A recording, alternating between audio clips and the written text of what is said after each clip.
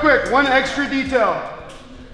I want to throw this in because sometimes you compete in the absolute weight class. Sometimes you get a big guy that bucks you through and you just can't help it. But the really cool thing about this move in particular is it works from bottom too. As long as you have that arm. So Joby,